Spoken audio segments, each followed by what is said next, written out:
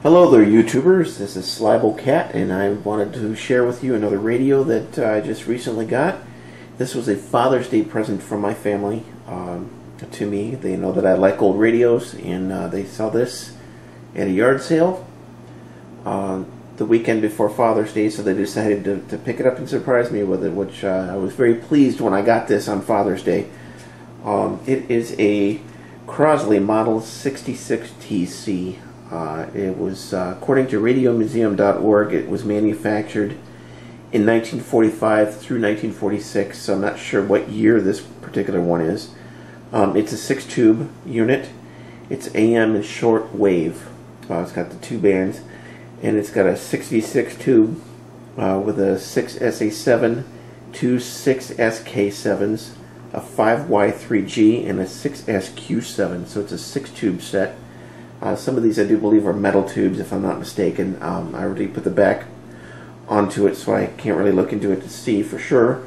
I did check it. I had to plug it in and try it out. I mean, that's just what you do when you get a radio. I don't recommend it, but a couple of things to look out for when you're getting an old radio like this. Make sure the power cord is not all brittle and falling apart. First thing I did was check that, and it was in good shape.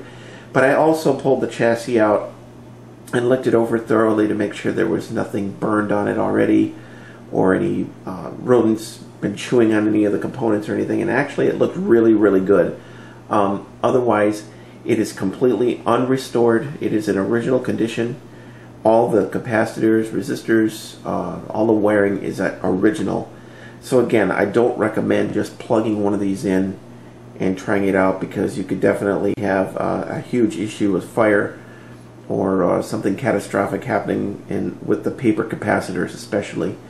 But I did test this out, and it does work absolutely perfectly in the condition that it's in, being all original. I don't have any plans to restore this right now. I'm just relishing having it on my shelf, because it really looks nice with my radio collection. So taking a closer look at it, it looked like it had a crack in the front, but it's actually not a crack. This is it's a plastic shield in the front. Covers the dial. The knobs are all original, and they're in good shape. They were really dirty. What I do is I take them off, and I soak them in Dawn dishwashing liquid and water until all the stuff just kind of sloughs off of them, and then they dry up, clean up really nice, and I put them back on. There's a little bit of paint chipped at the bottom. That's a black paint, but it's not too bad. There's no cracks in the plastic dial cover anywhere. The speaker cloth is in excellent condition. There's no snags or tears in it. The cabinet itself looks a little dusty from here, but it was almost completely black with, it could have been nicotine from cigarette smoker, a lot of hand oils, things like that, especially around the knob area. You could see black rings around all the knobs from handprints, fingerprints. Got all that cleaned off. It was just used a little bit of Windex and some paper towel and just gently rubbed it all off. There's a few little blemishes and scratches in it, but it's not terrible. I mean, this is a yard sale find. Looks like somebody broke out a couple of the pieces of the back for what, I don't know, but otherwise the back is intact. Power cord is original. No cracks, no rotting or anything. I did check it over thoroughly.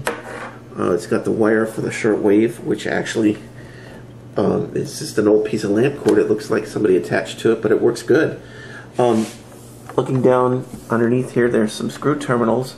Those are actually for a phono input. You can actually hook a record player up to this, and on the front it does have a switch to go between AM, shortwave, and phono. I've never tried the phono function on it. I just was more curious about the radio portion of it. Looking down in here, you can kind of see there is a power supply. That is a pretty big power supply. It's in great shape. The wiring on it was intact. It's not rusty looking, and it overall just looked really good. And there again, you can see some of the metal tubes. There's a couple of the metal tubes right there. But overall, it looks really good.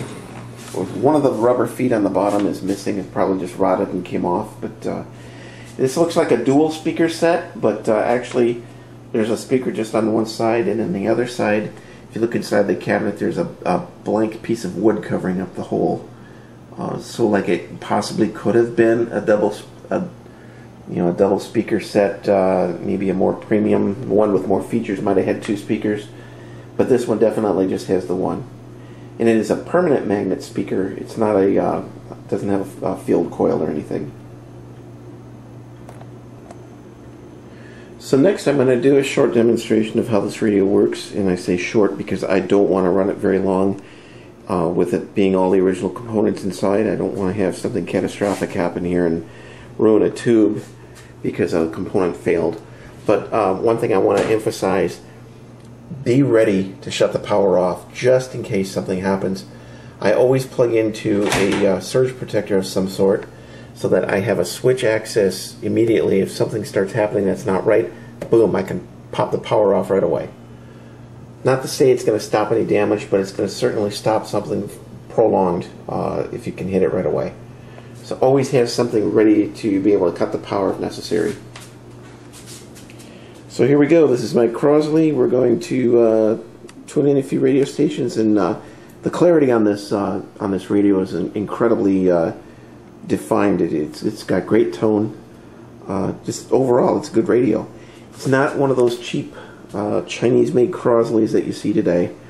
I know a lot of people are really critical and criticize and just slap the Crosley company around for their cheap record players and all-in-one units and everything, but I'm not going to do that because that's not the kind of person I am. And I actually own one of those cheap Crosleys, and I actually like it. So here we go. We're gonna check this out.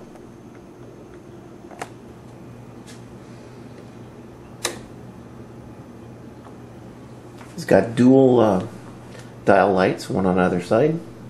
Light up very nicely.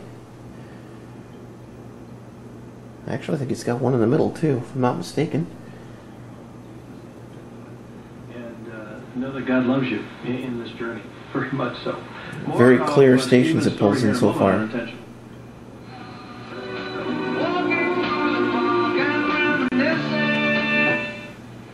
like a perfect pitch, ball one. Jeff Kellogg, our home plate umpire today. Rather coarseness of our culture nowadays.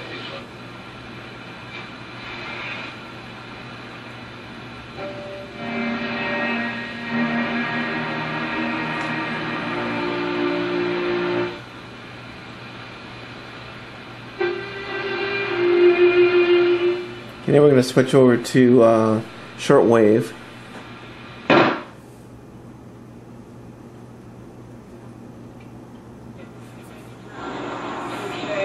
I'm carrying that water, Bobby Boucher, baby. You know I'm slaughter like I'm Jason.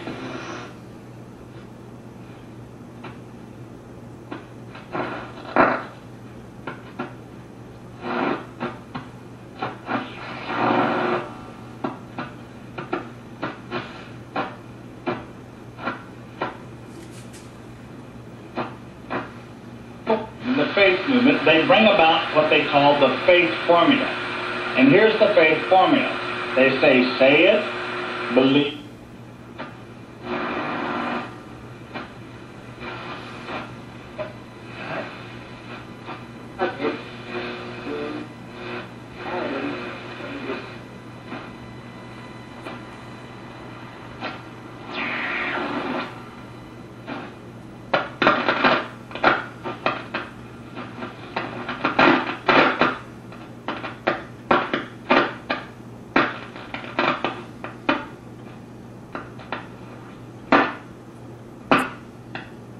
If I had a better antenna, I could probably pick up more. But for the few stations it does pick up on shortwave, it's pretty strong.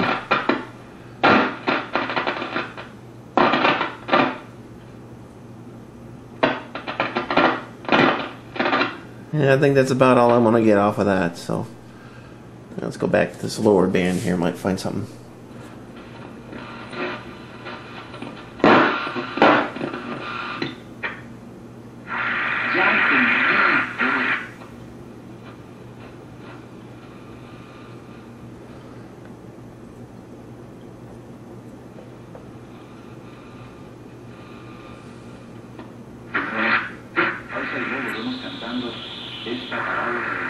There's something in Spanish.